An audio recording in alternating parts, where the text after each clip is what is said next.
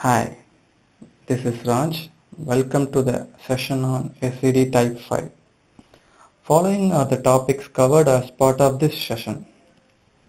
What is SCD Type 5? When to use SCD Type 5? Demo use case explanation, demo prerequisites, and the hands-on demo part.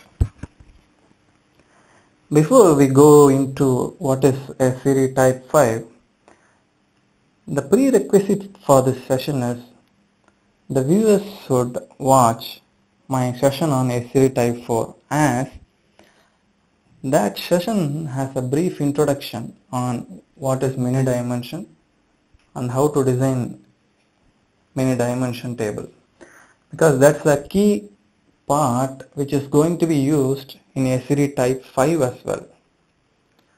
You will see why many dimension is required for SCD Type 5 as we go on further in this session. Now let's move on to what is SCD Type 5.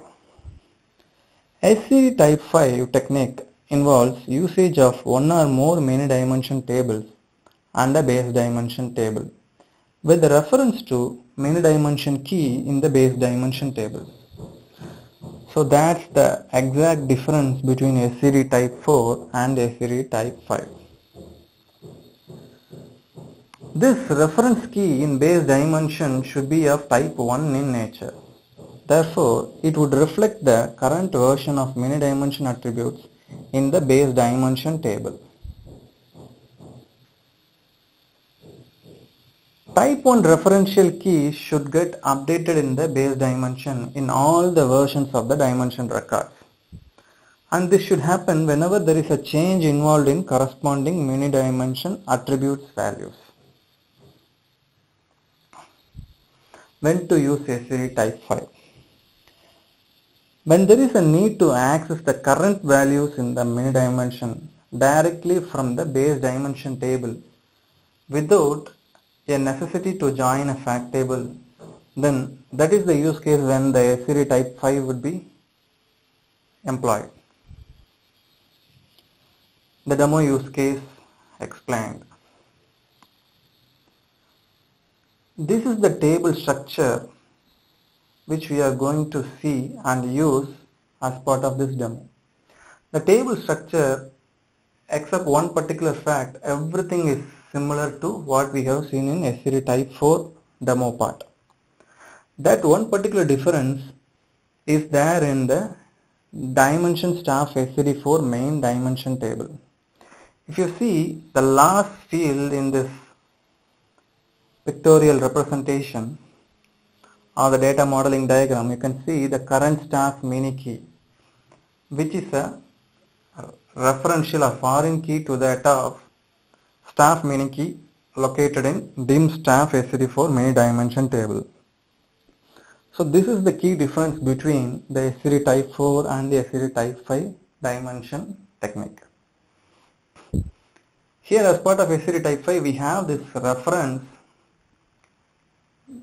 surrogate key of the many dimension table to point the current version of the many dimension attributes as part of the base dimension table. And this is what explained as a use case of when to use SCD Type 5. And then the fact table as usual, or as I mentioned in SCD Type 4, it would have a reference to both main or base dimension table as well as to the many dimension table through the corresponding surrogate keys.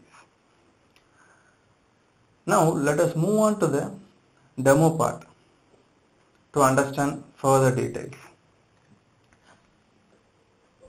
Following are the prerequisites for the demo. Watch my video on SCD slowly changing dimension to understand what is SCD in first place and what are the SCD types applied in data warehouse domain. Watch my video on CDC change data capture with pentahook tool, especially on timestamp based CDC technique. The pentahook tool and a Postgres database server and a client tool to interact with the Postgres database server. Of course, you can use any other database which is compatible with pentahook tool. For this demo, I am using Postgres database server. So now let us move on to the demo part. This is the transformation which we are going to use as part of this demo.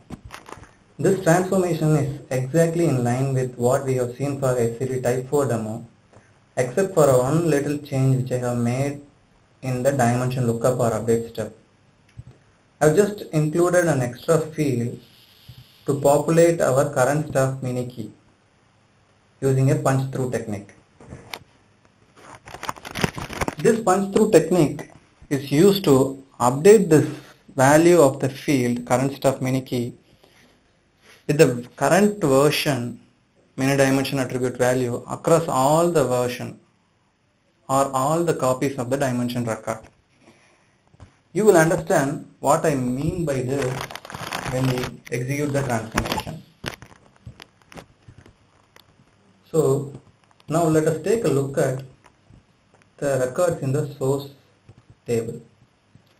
This is our source table staff and it has only 2 records. Just for the sake of simplicity, we have only 2 records for this demo, and we will manipulate the records in the source table to see what happens for each iteration of transformation execution. Now to start with, let us execute this transformation first.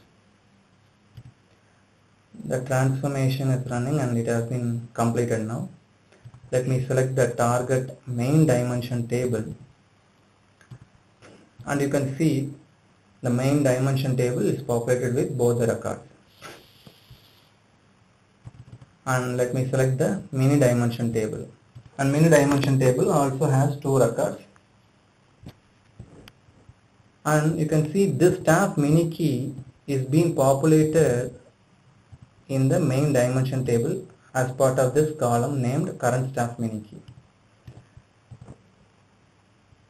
Now to make things interesting, let us do an update in the source table.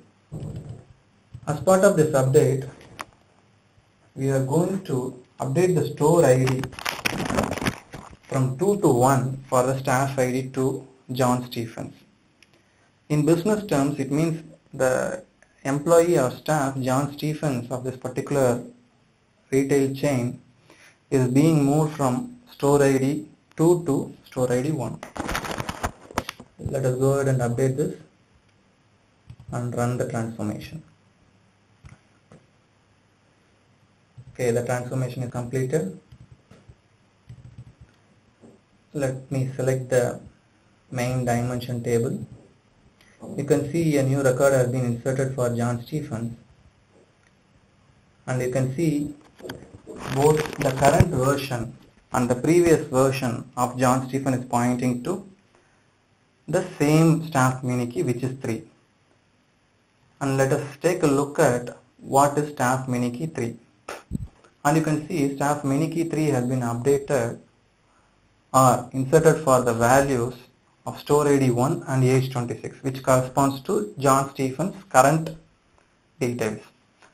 And you can notice, as I shown just before, all the versions of John Stephens in the main dimension table is updated to this particular current version's